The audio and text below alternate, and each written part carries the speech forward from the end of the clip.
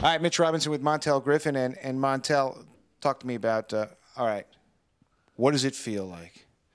First in the ring, getting hit, and what does it feel like that morning after?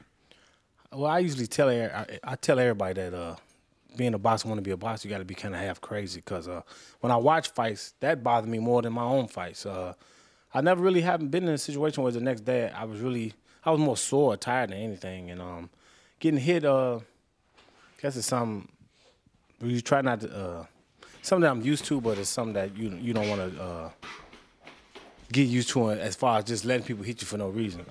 Like I said, it's life after boxing, and I don't want to be slurring. I want to keep my grammar and everything, my mind focusing. But I love the game. Like I said, you kind of got to be half crazy, I guess.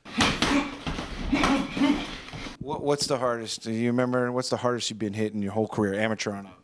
There's a guy named Ray Lathan from St. Louis. Hit me harder than anybody ever hit me in my life. It just didn't even feel normal. It felt like it was an alien or something. And I found out he knocked down Evander Holyfield in the gym, so I didn't feel bad because I knew the man could punch. Can you describe what happened in that one? He hit me in the top of the head in the first round. I just couldn't believe it. I said, I got to knock him out. I said, I gotta pick my game up. I said, I cannot take a chance on getting hit no more like that, or I'm going to sleep. So I ended up knocking him down. I think he got a long count. He was down 10 seconds, but they let the fight continue. But after that, I kind of broke him, and I ended up winning. But he's the hardest guy ever hit me in my life. What goes into training for a fight? How many days a week, and what do you do? What's your regiment? For a big time fight, 10-round, 12-round fight, I run 5 to 6 days a week. I train 6 days a week, about 2.5 hours. Get up, run 3-4 miles in the morning. Go home, eat breakfast, get some rest, go to the gym about 1, 2 o'clock. I jump rope 20, 30 minutes just to warm up, shadow boxing, hitting the bag, sparring. And it's like a 6 days a week, and well, between 6 and 10 weeks. It just depends how far out of shape you are before the fight.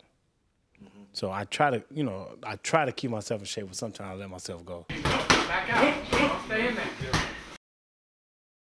Marty McGarry is my man. I've been knowing Marty since I was about 4 or 5 years old. So it was just a coincidence. Me and Danny was talking one day. He brought up Marty McGarry. I said, I've been knowing him my whole life, and he knew him his whole life. And we just started coming to the gym, and I've been pretty much coming here every day. Since he was probably 6 years old, back in Coolon's gym, we used to put a box up underneath the speed bag platform, so you could reach the speed bag, And I knew his dad, Clarence, for years, and known him just all his life, just about. Is it nice? I mean, it's like your own private facility almost. Yeah. Because it's like a family here. All the guys come in, everybody know each other, everybody friendly with each other. You could leave stuff, it's still here the next day when you get back, and it's a great atmosphere.